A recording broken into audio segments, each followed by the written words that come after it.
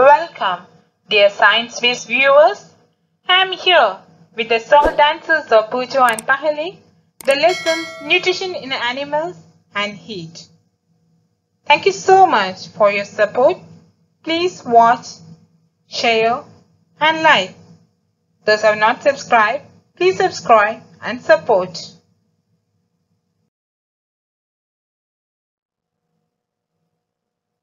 Boojho is fascinated by the highly coiled small intestine. He wants to know its length. Would you like to make a wild guess?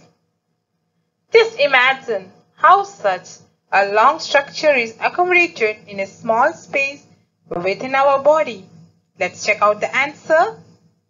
As you know, the small intestine is highly coiled and it's about 7.5 meters long. So this highly coiled nature of the small intestine makes it possible to fit in the lower abdomen of humans.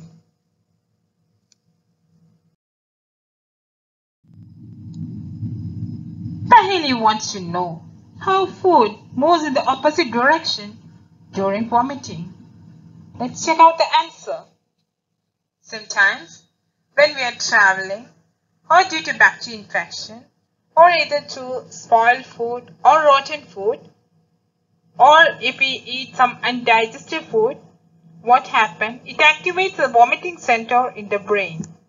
It signals the esophagus and the stomach for reverse peristalsis. So what is peristalsis? A series of wave-like contraction and relaxation muscle that moves food. So here, esophagus and stomach push the food in the backward direction. As a result, the undigested food comes out from the mouth. We can call this vomiting. It's usual in some people who have motion sickness. Next question. Paheli wants to know why these animals cannot chew food properly at the time they take it in. Here is the answer. Animals including humans cannot digest cellulose fiber of husk. What is cellulose? It's a main substance found in the plant cell wall which helps the plant to remain stiff and strong. So the cellulose of food is digested in rumen by the action of certain bacteria like Ruminococcus albus which are not present in humans. So what happens?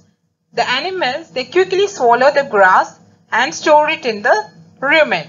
Here, the food gets partially digested and is called cut. Later on, what happens?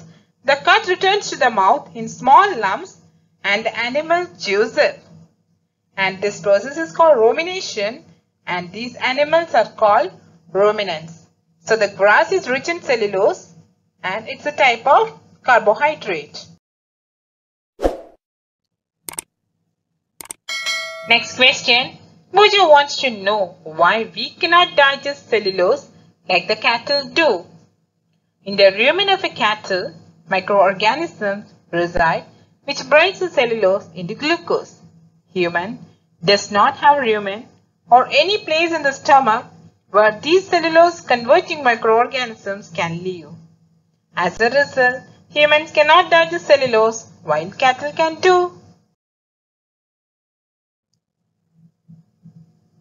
Let's check out the next question. Boojho says, my left hand tells me that the water in Mark's sea is hot and the right hand tells me that the same water is cold. What should I conclude? Here's your answer. As you know, hot and cold are relative terms. So, if we are in air condition for some time and after that, when we go outside in the sun, what happens? We feel hot, right? Yes. Same way, suppose if we are in the shadow and if we go out in the sun, what happens? We feel lesser heat than what we felt when we move from air conditioner to outside. Similar things happens here.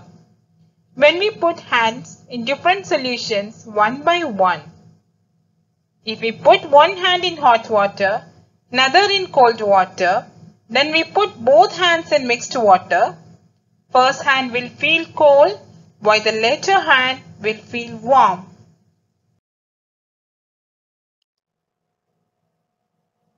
Next question. Boojho wondered which of the two scales he should use to read. Paheli told him that India has adopted the Celsius scale and we should read that scale. The other scale with the range 94 to 108 degrees is a Fahrenheit scale, degree Fahrenheit certain. It was used earlier. Here is the answer. As you know, the temperature is always measured based on the freezing and boiling point of water. And when it comes to our average body temperature, it's around 98.6 degree Fahrenheit or 37 degree Celsius. Both indicate the same temperature. Fahrenheit scale is an old scale for measuring the temperature. Now we use Celsius scale. Next question. Paheli measured her body temperature. She got worried as it was not exactly 37 degrees Celsius. Here is the answer. The temperature of every person may not be 37 degrees Celsius. It could be slightly higher or slightly lower. Actually, what we call normal temperature is average body temperature of a large number of healthy persons. Unless there is a significant variation like 39 degrees Celsius or 40 degrees Celsius, there is no need to worry.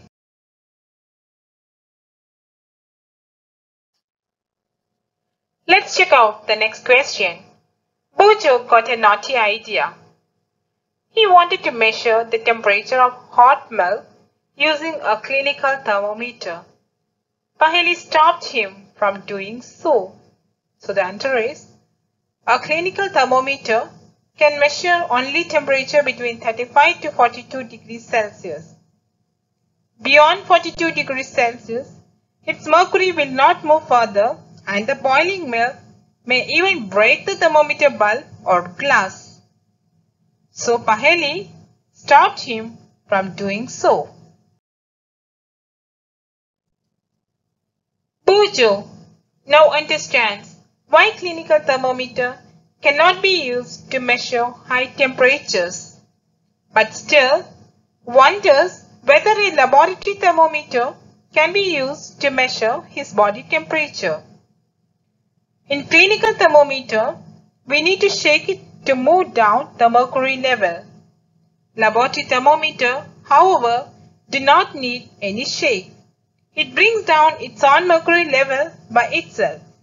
So we cannot use a laboratory thermometer to measure our body temperature.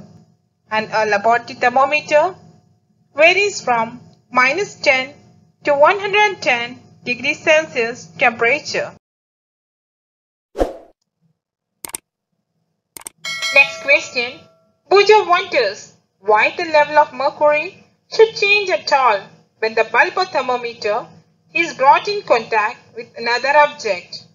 As you know, mercury is a liquid at room temperature. So the liquid expands on heating. So the mercury in the thermometer expands when it is put in contact with a hot body. As a liquid changes volume relative to its temperature and should be changed at all when the bulb of the thermometer is in contact with another object. Let's check out the next question. Paheli asked, does it mean that heat will not be transferred if the temperature of the two objects is the same? So what is heat? Heat is a transfer of energy from a higher temperature object to a lower temperature object. So here, heat will not be transferred if the temperature of the two objects is the same.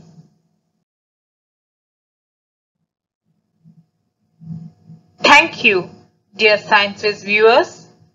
Please share, like, subscribe and support. Wish you all the very best.